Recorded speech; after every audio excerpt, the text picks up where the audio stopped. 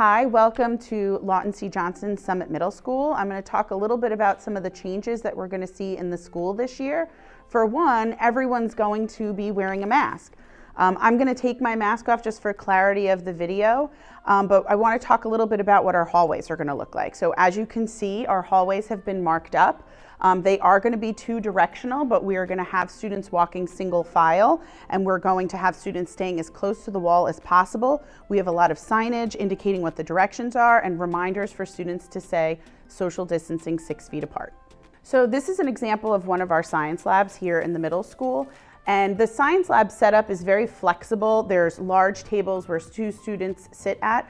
Quite often, the tables are put together and we have 4 students that sit in a group facing each other. But for this school year, our setup is going to look very different. This is an example of a setup where we have a number of students that can fit within this space, and every other student would have a protective barrier around them so that they're protecting themselves as well as the student that they're sitting next to.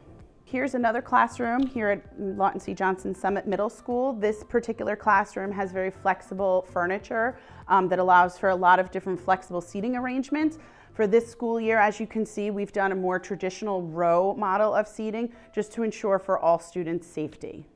In an effort to ensure safety of all of our students in the building, we have designed a model where students on a particular team will have one entrance that they will use for arrival and dismissal. We've also designated a stairwell for each team so that they can navigate up and down the stairs within the building.